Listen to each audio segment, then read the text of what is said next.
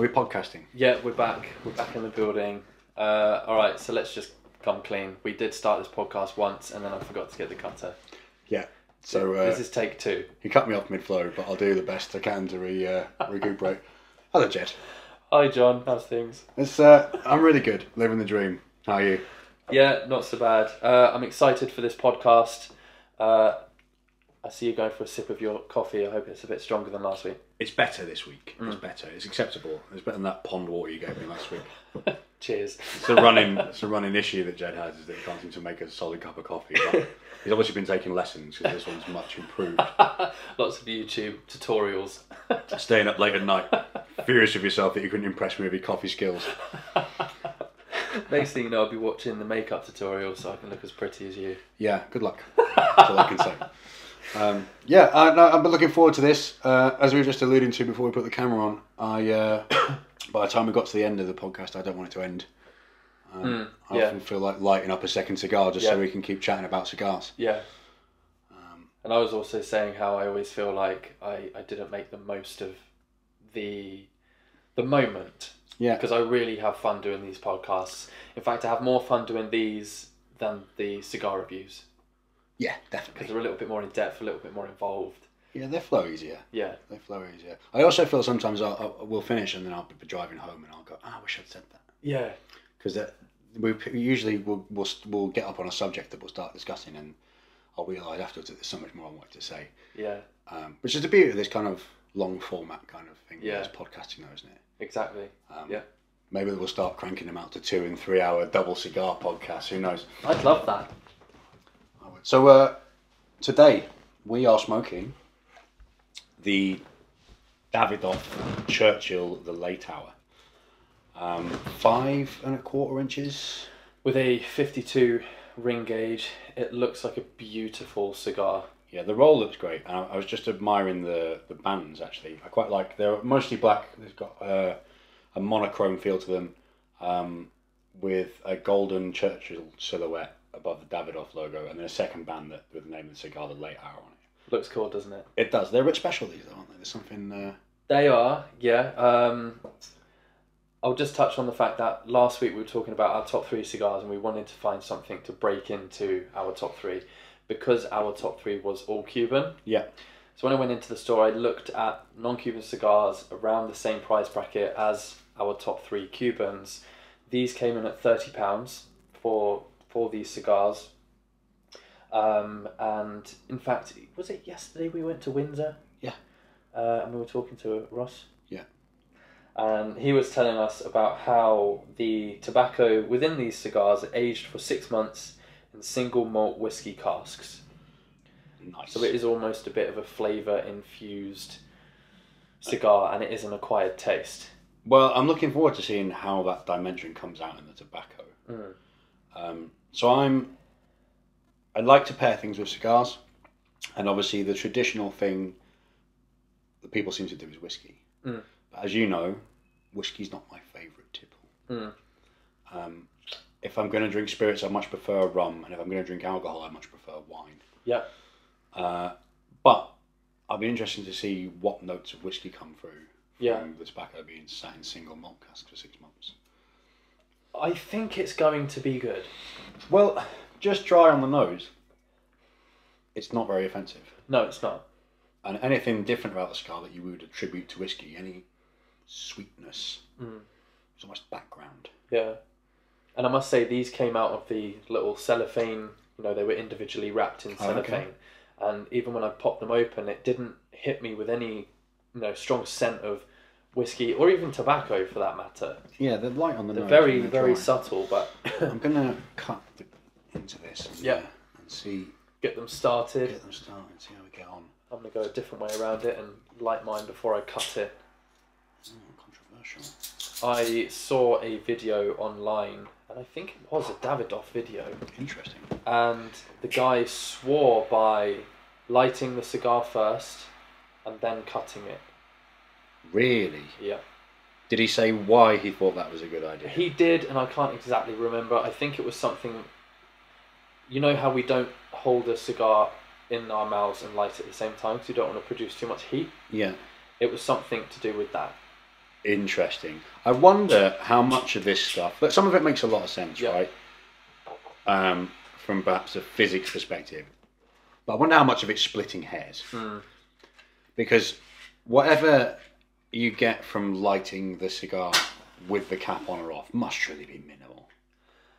I think you've got to be a seasoned cigar smoker to really tell the difference. To appreciate the minor difference, if there is one. Yeah, I'd be interested in knowing, you know, if that guy I'm talking about was sitting in front of us, if we gave him a cigar that we lit before we cut it, would he know the difference? So blind test the guy. Yeah. I'd very much like to do that. So I've got the end of this nice and heated up now. But without even taking a draw, I like the smoke just in the air. I was about to say the same thing. Let's see how the draw is. Very quickly, the one mistake I have made, this is the second time I've lit a cigar before I've cut it. And where I got into the habit of cutting the cigar and then lighting it, when I don't do that, on this second occasion I don't do that, when I go for my first draw, it's then I go, oh, the draw's a bit tight. And then I realise... You haven't cut the cigar. I've not cut it yet. The draw on this is very easy. Very free-flowing. I'm just cutting mine now. And obviously I'm always a bit tentative with my cuts to begin with, because I'm one of those, you can take it off but can't put it back on kind of cigar cutters. But I've been quite conservative with the cut, and that flows really, really easily. Yeah, mine too. So let's give it a chance to warm up. I can feel a difference in it, and obviously, look, I'm not going to judge the cigar at all until it's nicely warmed up, but I can feel a difference in the type and texture of the smoke. Okay. I think there's a quite enjoyable bitter element to it. And I think the one we smoked last week, the Rocky Patel, where we spoke a lot about peppery flavours, the bitter notes on that side of the spectrum, not like that at all. Okay. Like a bitter at the front of the mouth, on the side of the tongue. I couldn't tell you what. It's difficult to pinpoint something that's a similarity, but I guess it comes from the whiskey. It must have that kind of whiskey bite to it. We'll see what we're thinking in a few minutes' time when it's had the chance to heat up and develop a little bit. But like you said earlier, the smoke in the air right now smells good. Smells really nice. It's a different aroma to the Rocky Patel or the Carrillo that we had. Nice. Yeah, enjoying this so far. So while waiting for this to warm up, how was your week, Jed? My week was good. You know me, I've always got a story to tell. Usually complaining about something or someone. I had some good news for anyone listening who doesn't know. I create content for companies for their social media profiles, which is why I'm so passionate about doing it for Cigars London. So I have a meeting booked for next week with a potential client, and I actually went to the store round the corner where I bought the cigar presses from, and I might end up doing some work for them as well. Oh, fantastic. I think I remember you mentioned these people. They're quite interesting, quirky little... Yeah, they've got... Well, I bought these cigar presses from there, and I've never seen them anywhere in the UK. They're from Switzerland, but essentially the owners of the store, they do a lot of travelling, and they bring back quirky little things and sell them in their shop. So I took a look at their social media, and it can be improved. Yeah. So hopefully I can help them with that. Other than that, I've just been editing a lot of cigar pictures and podcasts and videos and everything else. Generally been creating cigar content for the internet to thrive on. Yeah. Good for the internet. Hopefully one day... Wow, these are producing some smoke. Yeah, they are indeed. Hopefully one day Cigars London will be a full-time gig. I don't need to worry about anyone. What about yourself? I got bitten by a dog today. Yeah? Tell me more. No, that's it. I'm just going to stop the story there. Oh, fine. No, so, yeah, well, obviously, you know, I have my new puppy, Loki, who is a Belgian Malinois. For people who are listening who don't know what a Belgian Malinois is, as most people don't, because they pull a quizzical face when I say Belgian Malinois. I had no idea. Yeah. They're used a lot for police and security and protection dogs. if I really had to like it to something, it would be kind of think of a short-haired German Shepherd. But any Belgian Malinois owners out there now are screwing at me for making that reference. One of the things often people say on the internet is Belgian Malinois, because German Shepherds need heroes too. So anyway, I've been attending some training sessions with Loki. A gentleman called Ben owns a company called Swat Dogs, and he specialises in all that kind of stuff, right from general dog obedience training up to protection dogs, close protection work for sort of quite high-end clients and that kind of thing, and dog sports as well. And genuinely very nice guy. So today I took a visit to spend some time with Ben and his group of hounds. He has quite a number of dogs, and he offered that he'd let me put a bite suit on to see what it was like to get attacked by his dogs. Was that terrifying? Yes, and yes, every time. So we scrolled through his literary list of dogs, from a Belgian Malinois to a couple of Spanish Alanos. And if you don't know what a Spanish Alano is, Google it. They're huge, great, powerful dogs. And Ben's dogs are also very well trained that he can set them on somebody wearing a bite suit, and then with one word command, the dog will stop and sit there like nothing's happening. I love watching those videos. I've seen some of that stuff on YouTube. It's fascinating. Yeah, and it's very interesting to do. So somehow Ben convinced me to put on a bite suit, and I got bitten. But wow, to see the control he has over his dogs, and to be on the receiving end of that bite. And as soon as the dog latches on to your arm, you realise very quickly why you're wearing the suit. Yeah, I can only imagine how strong they are. Yeah, and his biggest, oldest dog, one of his Alanos, is getting on a little bit now in years. I think 7, 8 this summer. And I'm 6'1" and somewhere in the region of 200 plus pounds, and I was struggling to stay on my feet with this dog on my arm. It was incredible. So I wouldn't want to be a burglar breaking into Ben's house. They're going to have a bad day. So that was my week. But the training with Loki is going well, and yeah, he's great. He's very intelligent. He's 16 weeks tomorrow. And he's growing rapidly. Yes, he's now 5 times the weight he was when I bought him. When I adopted him, he was just under 3 kilos, and now he's just shy of 15 kilos. So I don't know what that is in pounds. 38 pounds. I'm not sure. I know how much I weigh in pounds, but he's big for a 16-week-old puppy. But yeah, he's taken up a lot of my life at the minute. I work and I spend time with my dog. And I smoke cigars. Sounds like a bit of a dreamy lifestyle, if you ask me. Life could be worse. So how are you feeling about the smoke so far? Whilst you've been talking, I've been thinking about it, and I don't know, I'm probably half an inch down. I'm unsure yet. Okay. I want to give it a little bit more time. It's not bad. It's not great at the moment. I do want to give it a little bit more time. I like the aroma in the air. They feel good in the hands. And what does that mean? It's a good sized cigar. Yeah. Fills you with confidence. It's one of those masculine feeling cigars. Mm-hmm. But can I like whiskey? No, I'm not getting elements maybe, but it's not in the forefront. No. But I'm tempted to say black coffee. There's something on the back of my tongue. It's quite bitter. Yeah. But I don't know. Personally, it's too early for me to tell. I struggle picking out flavours. Again, I'm only a half inch down the cigar, but I'm enjoying it already. I quite like this. I do quite like this. I know it's early days with this cigar, but I don't think it's going to break into my top 3. Okay. Well, let's see how by the time we're on the final third. And I used to get a lot of comments from people on the YouTube channel saying, "Oh, how can you judge a cigar if you've only just lit it?" There's something about a cigar, you're going to like it, or it's just going to be all right.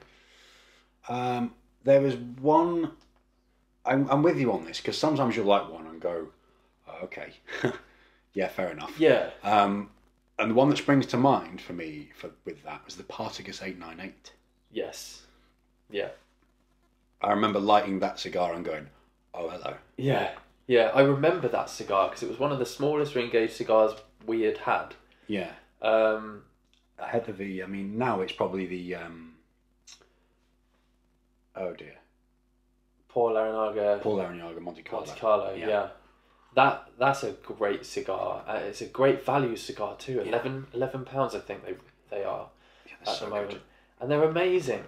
They burn nice and slowly, so you can make it last, and it's just a really good, easygoing afternoon cigar. I reckon I've probably smoked about half a dozen of those. Yeah. Never had an issue. Never had a bad one. Never had a bad burn.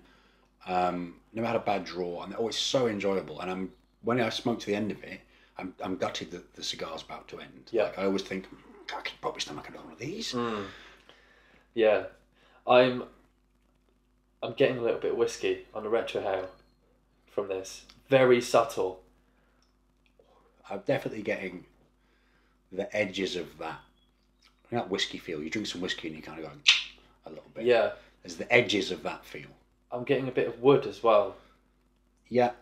There's kind of a smoke wood. Yes. Smoked. Yeah. Kind of, not in a bonfire way, but in a kind of oak smoked, cedar smoked kind of feel. Exactly that. Oh. Yeah. This thing has just changed a little bit.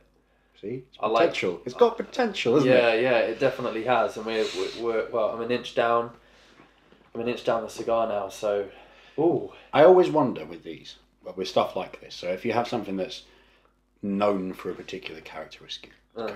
So let's say it's developed into something that I would really associate with whiskey, right, flavour wise. And again, the Partagas 898, right? Very opposite ends, very creamy, very soft and gentle, but really flavourful cigar. Yeah. And the same with the Monte Carlo. They're quite extreme characteristics of a cigar. I often wonder what that would do to someone as a beginner. If somebody went, have one of these, and that was their first cigar, do you know what I mean? Like, I mean, the odds of somebody giving an 898 as a, there you go, Chief, here's your first cigar, might be unlikely. But do you think it would set a precedent for them? That reminds me of I used to bring it up a lot last year in videos with beginner cigar smokers. I personally would advise a beginner cigar smoker to start at the cheaper end and work their way up. Yeah. Because you don't want to have someone who's just starting or wants to be introduced to cigar smoking. You give them a Bolivar Libertador, a £30 cigar. Yeah. And then that sets the line. Their bar's set really high. Yeah, and then they try something a bit cheaper, maybe like a cheaper non-Cuban, and they're like, what on earth is this? Yeah, I think there might be something in that as well, because I think we could probably get into this with beginner cigar smokers, but for me, one of the great things about cigars is the variety of flavours and tastes. Yeah. Right? I mean, look, I'm preaching to the choir here that people aren't smoking them because they don't like the taste of them. Yeah. And the variety is why we all have opinions on different cigars. It's like wine. But I think there's a benefit to smoking perhaps the cheaper end of cigars. Obviously, as a beginner, there's affordability. But they tend to be strong in flavour and quite one-dimensional. Yeah. So if you go right down the cheap end of the non-Cuban market, you would take the Rocky Patel, right? All right, not amazingly cheap, but affordable, that we smoked last week. And I could give that to a beginner and let them smoke it and go, pepper, and then go, yeah, I get that. Yeah. For sure. And you could do that over and over again with different cigars and go, this one, so what you think, you know? Nothing too complex. Exactly. And it would train your palate, I think, by starting at the lower end and working up to some stuff that's a bit more subtle, a bit more complex. Yeah, and it also, with that being said, it gives you a chance to appreciate cigars a bit more, I think.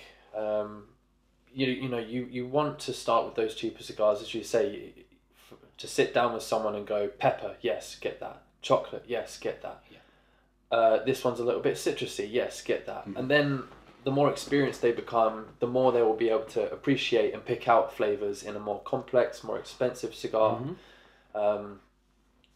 And if you want to go right back to basics, you don't want to hand someone a £30 cigar and then chop half of it. Yeah. Half of it off and then burn it all down one side and completely destroy it. That's a good point, actually. I do know a young lady who every time I've smoked cigars with her asks me, which end am I supposed to cut again? Oh, God. Bless her. Oh, God. Do you want a name drop? No. All right, let's move on. So, let me ask you this. If I was one of your buddies, well, I am one of your buddies, but... I'd like to think so. I'm one of your buddies who has never tried a cigar before. Okay. And I say to you, John, I'd like to try my first cigar. And you say, okay, let's go to the shop. What would you advise? Oh, that's a good question. So you take me into the humidor and I pick up a cigar. Yeah. I think go back even further than that. Right? So let's assume I'm not with the person. Mm-hmm. And somebody comes to me sitting over dinner, right, at Buckingham Palace. As I often do. Okay. Yeah. And somebody leans over the table to me, Jude Law or whoever. Right? Yeah. And he's like, John, bud, nice to see you again. You know. Was that last time we were on that yacht? Yeah, you're right, Jude, it was. I said, that new hair transplant you've had is looking pretty good, buddy. Oh, God. It's almost unnoticeable-ish.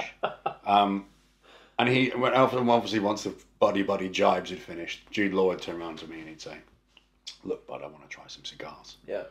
What do you recommend? What should I do? Mm. In that kind of situation, I'd say, Jude, mate, look, we've known each other for a long time. I'm going to be honest with you. Be led, go to a quality cigar shop. And I know we've done debates about buying online and that sort of stuff, right? And that's great for later on. If you develop into smoking more cigars, sure, you're going to get loads of benefit from buying things online. But when you're buying your first ones, pick a quality cigar lounge or shop near you if you can, or travel, and be led by a good specialist. Go in and say, look, I don't really smoke cigars. I'd like to try something. This is my budget, for example. Yeah. What have you got that's good? And I think you can make up for a lot of gaps in knowledge by being led by people who know what they're talking about. Yeah, definitely. Because in the same places, you'll often get past a lot of the other problems as well. They'll go, would you like us to pre-cut these for you? You know what I mean? Yeah. So you go in and get led, Cuban, non-Cuban, where it doesn't really matter. Ask them what's good, have them explain it. And cigar people love to talk about cigars. They do. You'll go in there with a 10-minute window in your day, come out an hour late for a meeting because you've been in there ages, and you'll get taught some stuff. Yeah. That'd be my first tip. Go to a cigar shop and annoy the guy behind the counter. So there's nothing wrong with going into a store and asking for advice? Absolutely not. Absolutely not. I learned so much from that, from going in, dropping in for cigars and making some time on a Saturday to waste some time in there. And either get talked at, because that's easy to do in a cigar shop. Yeah. They'll bore you to death all day. Yeah. Or ask some questions and get them answered. So what would you say to someone who says, oh, I've tried cigars before? And you say, what cigars were they? And they say, I don't know. I was at a wedding. Yeah. My friend pulled them out of his jacket pocket and I hated it. Yeah, I'd say stop just smoking really cheap King Edwards that someone brought back from France. I think of inside joke there from podcast number 2. 2. So when I first started smoking cigars, I was always a little bit scared of going back in the shop. I felt a little bit of pressure almost to remember the name of the cigar and everything about it. You know, I would go in the shop and VJ would go, oh, how was the blah, blah, blah, blah. Yeah. And I'll go, good. And I kind of didn't want to let him down by saying, I don't really know what I was looking for. Yeah. Yeah, I see what you're saying. I guess that would be the second thing I would say. So, tip 1 was go and buy cigars from somewhere where people can help you out. Specialist, yeah. And then if you have the option to do so, smoke them with people. Yeah. Smoke them with somebody else. If purely to just get someone to bounce off on, right? Either you smoke with someone who's used to smoking cigars and can help you out with what you're looking for, or maybe, and we all know we don't always taste the same things, right? Yeah. But maybe help nudge you in the right direction, and how to better enjoy it, and retrohale once you get that far on, that kind of thing. But you've got someone to bounce off, and it gives you that flavour thing. Yeah. How many times have we sat there and one has said to the other, "Oh, citrus." Yeah. And you go, "Oh, yeah, that is what I can taste." Yeah, exactly. But you don't know what you can taste until somebody puts that word in your head for you. That's the one thing I struggle with when I'm sitting here on my own doing reviews. I can taste something and I can't figure out for the life of me what it is. And then when I upload the video and someone in the comments are like, "Oh, it was probably paprika." And I'm like, "Oh my God, yeah." Yeah. And it's like, if that person was there then with you in the room, you probably would have been able to enjoy that cigar even more because you now know what you're tasting. Yeah, that's a very good point. That's a very good point. I think some of the online cigar meets might be able to help people out with that kind of thing. They helped me out. The online cigar meet that I'd done, I was having, I think it was a Partagas Maduro No. 1. So I quite like a Partagas Maduro No. 1. And one of the people who was watching, I was doing my usual thing. "Oh, what is it? What is it? What is it?" And he goes, "It's that." And I was like, "Oh my God, yeah." And it was something like orange citrus. And I was like, that's so specific. It's a flavour that would typically stand out to you. But when you've got so many different things going on in a cigar and with what you're drinking, it does make it quite difficult to taste. And with that being said, that also brings another question as to when you are smoking a cigar or you're watching someone on a YouTube video or whatever, and they say, "I can taste chocolate and wood and earth and hay and whatever else." I think as a beginner cigar smoker, I would wonder, when you say you're smoking a cigar and you can taste chocolate, is it like eating a bar of chocolate? That's a very good question. That's a very good question. And that's where I think training your palate comes in. Right. So when I always like to liken this to wine, often, as you know. And if you look at people who taste wine professionally, in the UK, people will do like what's known as the WSETs, right? The Wines and Spirits Education Trust, and you would go and learn about different grape varieties, and there's different levels you can get up to a diploma. And the other side of the coin is the Guild of Sommeliers. Okay. And sommelier, if you don't know, is the guy whose job it is to pair wine with food in a restaurant. Right? Yeah. So if you go to a nice restaurant in town, there's a guy whose entire job it is to bring you the wine list and discuss it with you. That guy is the sommelier. Okay. And wine is his life. And what those people tend to do, they taste wine all the time, all day, every day, but they'll also find flavours. You'll see these people go to markets and pick up the bananas and sniff them. Yeah. And go and find some raspberries and squash them and taste that. And just to have that in your mind all the time. And it builds up that connection, that olfactory sense we spoke about a couple of podcasts ago, about linking it back to something. So in some cases, yes, it is like biting into a chocolate bar. Yeah. But there's varieties of that. I went to a gin tasting quite recently, and the guy was telling me about how he tasted orange. Yeah. But also people were saying lemon and grapefruit, but his palate was obviously somewhere in the middle of the two. Okay. With the level of acidity. Yeah. Which you put his palate in the middle and somewhere in terms of acidity, which kind of makes my point for me, is that some people were tasting lemons, some were tasting grapefruits, and this guy was tasting orange. And obviously with everyone's taste buds and palates being slightly different, the level of acidity in that particular glass of gin was linking his olfactory senses back to a slightly different memory, albeit very close to everybody else's in that citrus palate, citrus range. And I guess that's the answer to your question. Is it like tasting a chocolate bar? Yes, sometimes they are that strong. Sometimes it's notes of that. Sometimes you kind of got to understand that there's a little chocolate and there's a little pepper, somewhat herbaceous notes in some cases. Have you just had a bit of a relight there? Yeah, blimey, I've just relit it and it's given me an explosion of something and I'm not sure what it was. Very oaky. Really? Yeah. Let me go back for some more. See how you get on. Put that band to one side for later. Right to the back of the throat. So I'm still trying to pick out the whiskey. Earlier on, I had a little bit on the aftertaste. Yeah.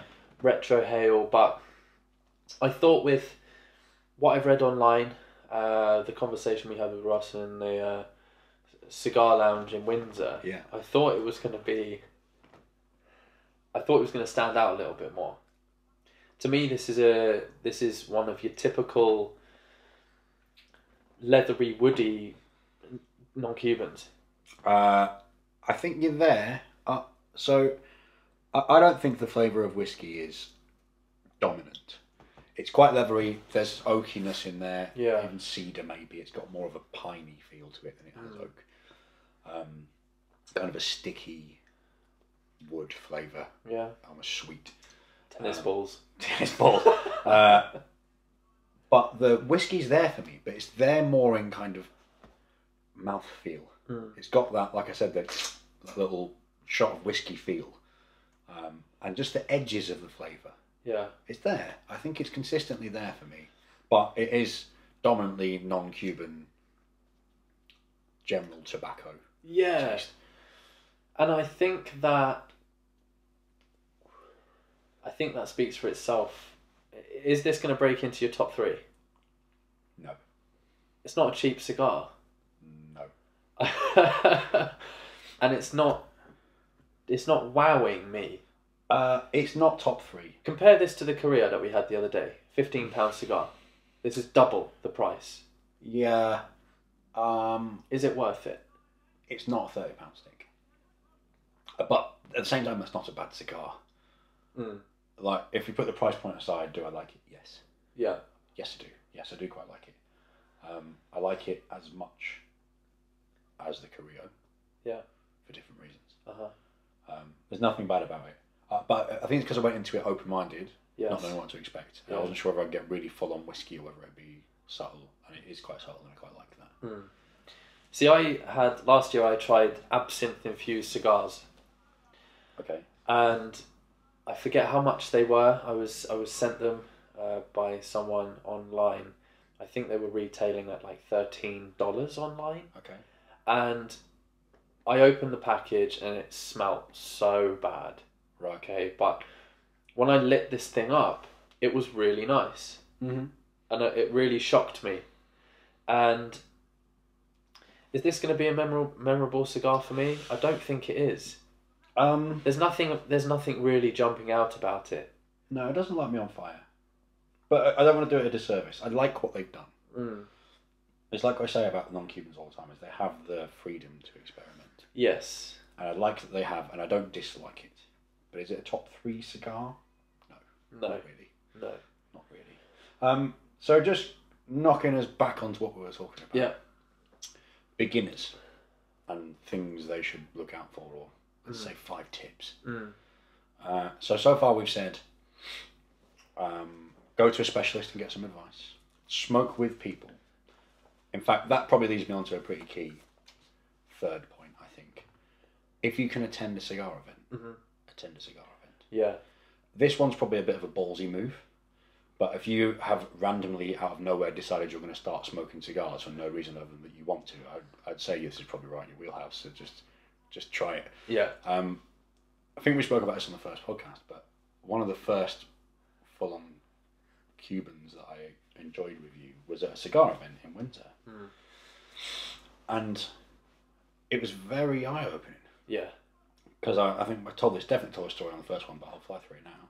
Is I sat there in a bit of a lulling conversation and said, look, well, we've got everyone here, guys from all different walks of life, enjoy cigars at different levels. Can you all tell me something that I should know as someone who's new to cigars? Yeah. That was quite valuable to me, I think. And you get to see one of the things it did tell me, despite all the nice, interesting tips everybody gave me, because everyone was quite forthcoming and friendly, was the wealth and breadth of the types of people that smoke cigars. Yes.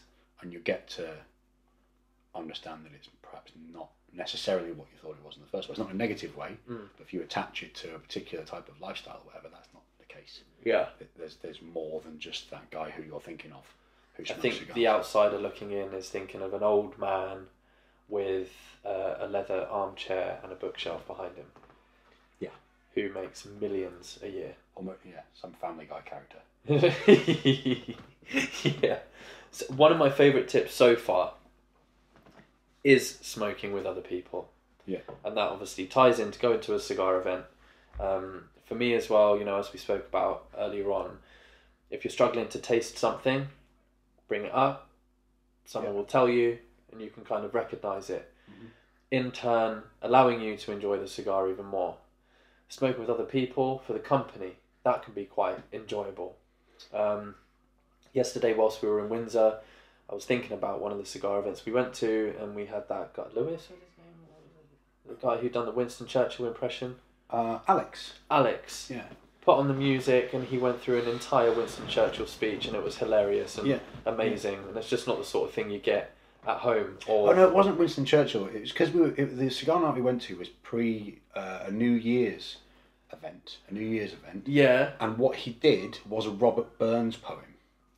Why am I thinking Winston Churchill? Because the second event we went to at that same place was Churchill night. Ah, that was the one. Okay, all right. The one that Alex did was a Bobby Burns poem. Of Mice and... You ever the Book of Mice and Men? Yeah. It's named after a Robert Burns poem. Scottish? Yeah, Scottish. I think the phrase is from the chorus of the poem, if you like. Someone's going to murder me for using the word chorus, but that's not what I meant. Is the best laid plans of mice and men gang after which is... That's it.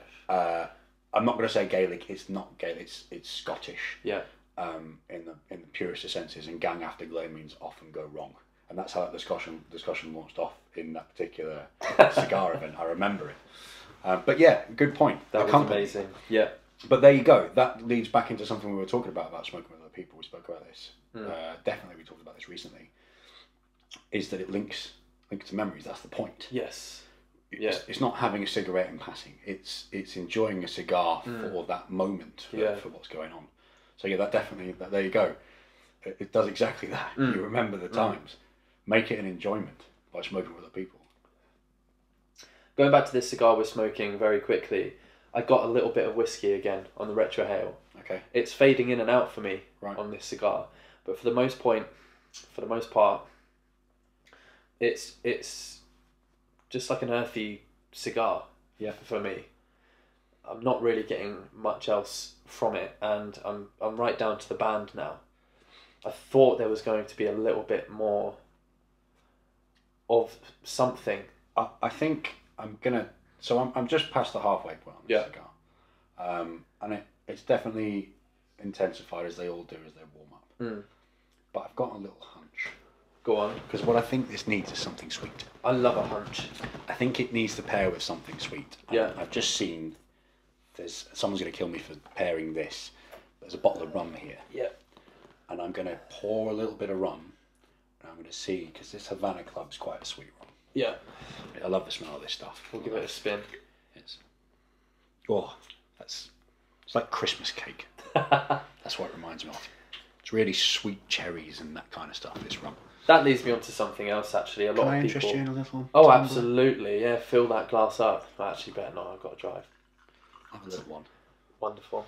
There you go, Chief. Cheers. Can you reach that one? Yeah. People talk about it all the time. Pairing your cigar with, whether it's a snack or a drink, can intensify the flavours of a cigar, and it will help open up your palate.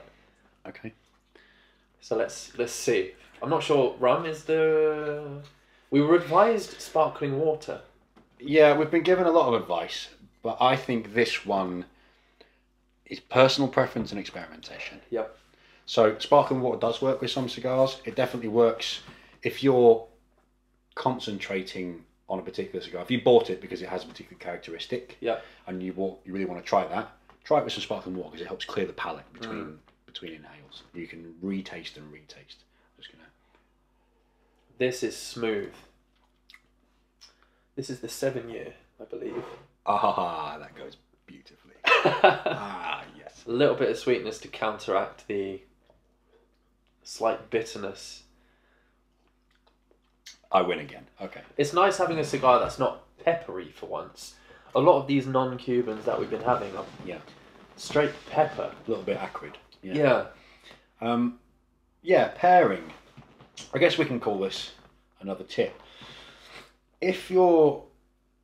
The way we did it, and I think we might have stumbled across a good method, is when we first started to smoke cigars fairly frequently, we used to go to a shop and grab bunches of stuff.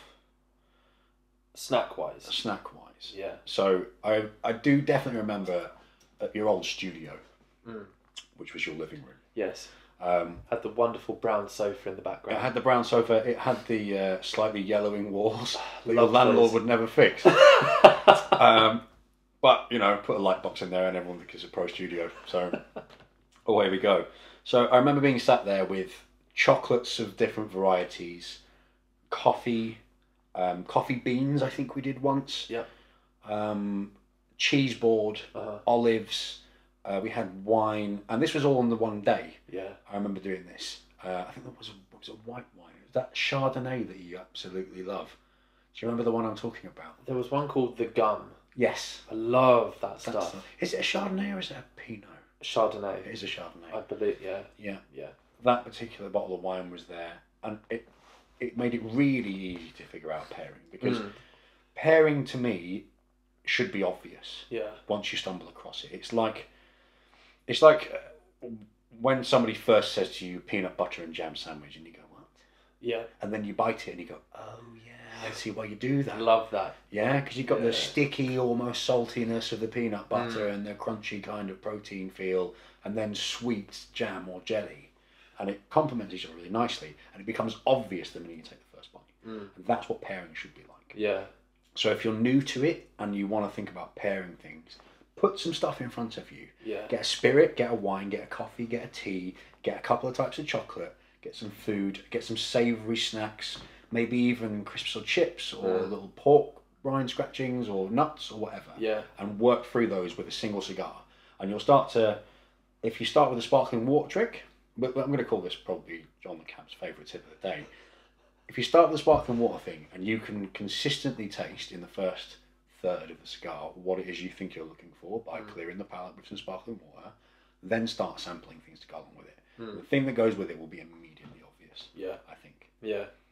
Yeah. There's a lot of the more bitter cigars that we've had where the 2002 Diplomatico rum, that honestly, it just makes the cigar. Yeah.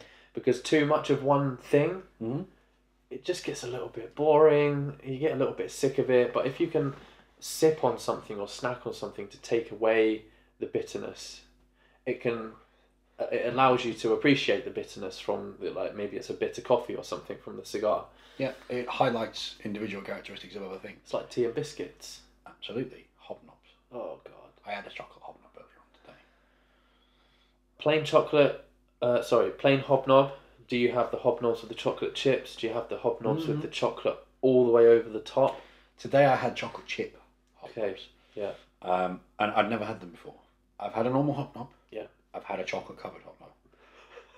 Is this a real conversation? But what I had today was a chocolate chip hobnob. I think it is actually. I do enjoy the chocolate chip.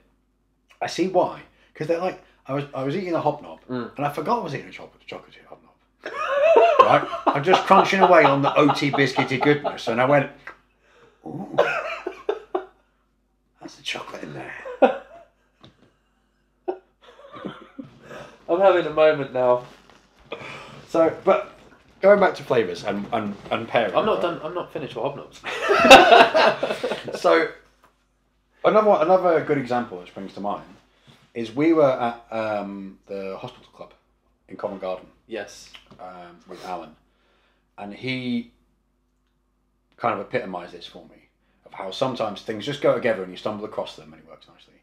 And it was an old-fashioned cocktail, Yeah. which is usually a whiskey cocktail, with Diplomatico rum in the 2002. And it was amazing. Yeah, it was. It was amazing. And the 2002 is, if you've never had it, guys, you should try it. It's rum, obviously, but it's rum on steroids. It is a fairly high proof rum, to be fair, but it's incredibly smooth, incredibly mellow, quite sweet, subtle. It's like silk. Yeah, it's fantastic for a rum spirit. For spirits in general, it's up there. It's probably my favourite spirit, I think. Yeah. And it's about £100 a bottle. Yeah, turns out I've got expensive tasting rum. I guess, I don't know. You get what you pay for. Do you know what I haven't tried that is right in there that I would love to try? Is the Diplomatico 96. Yeah. But the last one I saw of those sold at auction for £600. So it's a little bit steep. Yeah, I haven't yet been to anyone's house who's busting it out over dinner. So if anyone listener who's got a bottle of 96 Diplomatico and they want to share some, and you're making dinner, do leave us a comment.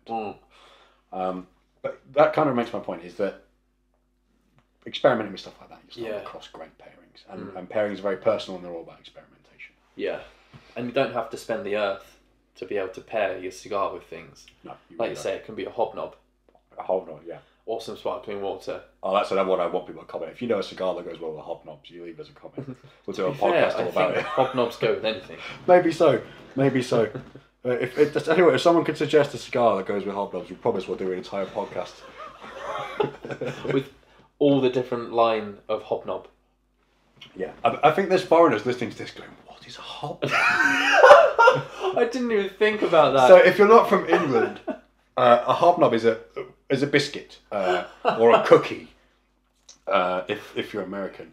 And they're like an oat-based, quite substantial, sweet biscuit that come in a number of varieties. And if you could buy them on the internet, they don't sell them in your country. Make sure you import some; they'll change your life. Yeah. We're talking 4 grams of fat per biscuit. Oh yeah, they're a substantial little snack. And you can eat the entire packet with 1 cup of tea. True. You have a little hobnob moment there. I'll tell you what, this brings me on to probably the last tip. 1 of 5. 5 of 5? 5 of 5. Don't be afraid to share your thoughts and opinions with what you're tasting, what you might enjoy having with a cigar. I think that's probably, if you had to make that a concise tip, I'd say enjoy your cigar. Yeah. Of all the things you've said so far, tip number 5, as cliche as it could possibly be, enjoy it. Yeah. Don't get drawn into the pomposity of cigars. Yes. You don't have to have a smoking jacket or live in the Playboy Mansion. Yes. Or be British. Hashtag hobnobs. Hashtag hobnobs. to really appreciate cigars. Yeah. They are for you what they are for you. You have your own moment with them. Yeah. And that's, you know what, that's one thing. When I started smoking cigars, I was always worried about what people would think about what I was thinking. Yeah. How I smoke cigars, why I smoke cigars, when I smoke cigars. And when I started uploading YouTube reviews, a bit about me was like, oh, but what if I'm saying isn't right? Yeah, that's the easy trap to fall into, isn't it? And you do get people saying, oh, those cigars are not bitter coffee, they're this, they're that. But I think it all does come down to personal opinion. Yeah. If you enjoy a hobnob with your cigar, fine. Who am I to judge? True. But there are these people who stay within their circle and they all just agree with what each other is saying. That's what I mean about the pomposity of cigars a little bit. But it's not just cigars, it's anything where, wine or whatever. Anything upper class. Yeah, or perceived to be luxury in that sense as a consumable product. I fear that people are worried that they'd be considered less expert in the subject if they deviate from what's accepted. Yeah.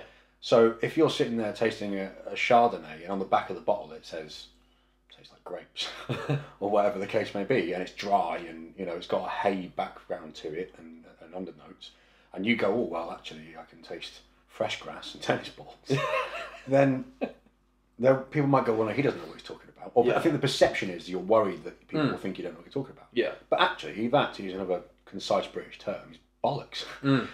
Because you taste what you taste. Yeah. It's like I was just explaining about the guy at the gin tasting I went to. Some people in the room were tasting lemons, some citrus orange, and some grapefruit. All right, granted, that's not a very wide band or net to cast, but they were different, is my point, by palate. Yeah. Another interesting one to bear in mind here is we did another little test at this gin tasting, and you can get these, they're little litmus paper, pieces of paper. Right? They're used usually for like food technology courses and stuff like that. And they're a little test, and you put the bit of paper on your tongue. Yeah. And the instructor will ask you, what can you taste? And people will either go, paper, or they'll go, bitter. Yeah. And it's a particular type of bitter chemical that will define whether or not you're a super taster. And not this makes you any kind of superhuman, you're just slightly more discerning and you're immediately better at picking out flavours. Because there's this quite subtle bitter flavour to it, but to people with this super tasting ability, if you will, it's immediately obvious. Yeah. But that just, I had a room of maybe 15 people when we did this, straight down the middle, half and half. Some tasted extreme bitter, some were like paper. So to have one person in the comment of a video or generally at you go, no, that doesn't taste like that, it's bollocks. Yeah. Yeah. Everyone's different. For sure. Everyone's palates are different. Enjoy the process. Yeah. Taste what you taste. And if you enjoy that, smoke that cigar again. Yeah. No, exactly. That's how that works. Some other comments that I used to receive is, why don't you finish your cigars? Yeah. You know, I used to, well, sometimes I still do. I'll smoke down to the band and I'll call it a day. Yeah. And I'm a believer in when you've finished enjoying your cigar, or when you become sick of it, not literally sick of it, but when you just get a little bit, I don't know, you just finish. Yeah. You just think, I've had enough now. Put it down. You don't have to nub a cigar every single time. It might start to burn a little bit too hot. You might, as I say, just get a little bit tired of it. Yeah. Just put it down. Yeah, and you and I have always been quite opposite on this. Yeah. I know you're finished when you're finished. Yeah. Maybe to say the band is a bit specific, but you'll get to a point and go, yes, done. Yeah. I'm done with that. I'm finished my enjoyment of that cigar. And I tend to nub a cigar 99 times out of 100. Yeah. But I enjoy that whole process at the end. I quite like, not the heat, but everything that comes with it. Yeah. The final, if I'm liking a cigar right the way through, then the odds are I will like the absolute intensity of that cigar at the end. So I tend to go right to the point where I'm pinching a little bit of the wrapper so I don't burn my fingers. Yeah, you got one of those little cocktail sticks in. Yeah. Though I've still yet to find good ones of those. Yeah.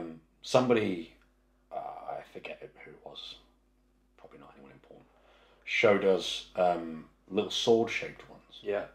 Which I thought was a fantastic idea, but I've never actually seen them on the market. And for guys who don't know what I'm talking about, the idea of these little devices is they're usually a cocktail stick type implement, but a bit more permanent, little sharp implement that you can stab into the cigar right at the end, at the smoking end, at the business end, and avoid burning your fingers while you smoke a cigar right to the nub. Yeah. Which I think they're a great idea. Great idea. Something that I'm not sure I would ever really do. Because even now, the cigar, you know, it's got such a short distance for that smoke, for that heat to reach your tongue. Yeah. You do have to be a little bit careful because it can just straight burn your tongue. It can be overly intense.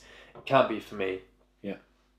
Which is simply why I don't usually smoke them all the way down. But with that being said, I'm continuing to smoke this. I'm enjoying it. Yes. Yeah. Why? I'm not really sure, to be honest. There's, like I said earlier, there's still nothing jumping out at me. I am deep into the final third of the cigar. Would I spend that amount of money on this cigar again? Probably not. Not in a hurry. No. I wouldn't turn one down. But for the price point, I wouldn't smoke them every day. No. But I am enjoying them. I think what I like about them is the subtlety. They're a cigar. Yeah. They're clearly a non-Cuban cigar. That subtle whiskey, I like what they did there. Yeah. It's clever. I've had a little bit on and off. It's been more consistent than not for me. We had a comment, by the way. Okay. From a viewer / listener. And it was mostly directed at me for always going back to the prices of cigars.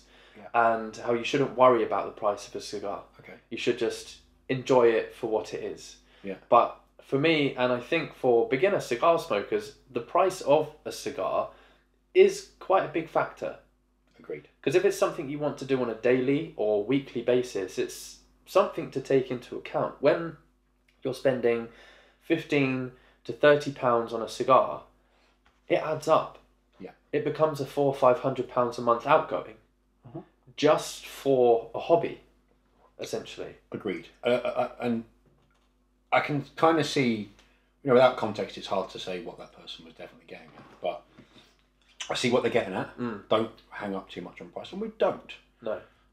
We definitely don't, but we discuss it because it matters to people. Yeah. It matters to most people. Yeah. Yeah. And value for money is, no matter who you are, it's important. Yeah. No, it is. It's I don't think we can ever smoke a stick on the YouTube channel or this podcast and not at least touch on what it costs for us. Yeah. And the comparison across the world. Yeah, definitely. Because it's key. Yeah. No, it really is. It really is. So, how are you finding the entire cigar experience with this particular cigar? Yeah, I enjoyed it. It didn't change much for me. I thought that... Good balance, consistency. Yeah, it was definitely a leathery, woody, non-Cuban, and I like the extra dimension that subtle bit of whiskey adds to it. I think as an overall cigar, it balances well. I like it, and it was quite consistent throughout the stick. Last third here as I am now, enjoyable for sure. Yeah. Wouldn't smoke one every day, wouldn't turn one down again. No. And like I said earlier on, I'm deep into the final third now, and I am still enjoying this cigar, where typically I would have put it down by now. But no, it's been a good cigar, definitely not taken anything away from my top 3. No, not yet. But again, open to suggestions. Exactly. We've had a few here and there. Yeah. But I suppose we should close out. Should we wrap it up? I think so. Wrap it up. Let me just... I don't want to end. Let's just do a 5-hour podcast. Okay. Should we bust the humidor out? Yes, well, it's right here. Should we see what we can dive into? We've got one. We're running out of podcast time, but we can Instagram live stream it. Let's see how many cigars we can smoke in a row. We'll finish this bottle of rum. Oh God, we'll be in for the entire weekend. I suppose we better close that podcast. So where can people find us, Jed? Well, this podcast will be available on the London Cigar Podcast channel. It'll also be available on Spotify. So if you're not watching the footage, or at least listening to it at your convenience. So yeah. If you haven't gone and followed already, please go and take a look at the Cigars of London Instagram page. And if you are interested in seeing more of my background life, I'm at John the Cat on Instagram. The dog, more importantly. Or more importantly, the dog. He's on there quite a lot. Alright, so to all of our listeners, thank you very much if you've made it this far. For anyone watching the podcast on the channel, we appreciate you. Don't forget to subscribe and leave any cigar suggestions in the comment box. Look forward to it. See you guys next week.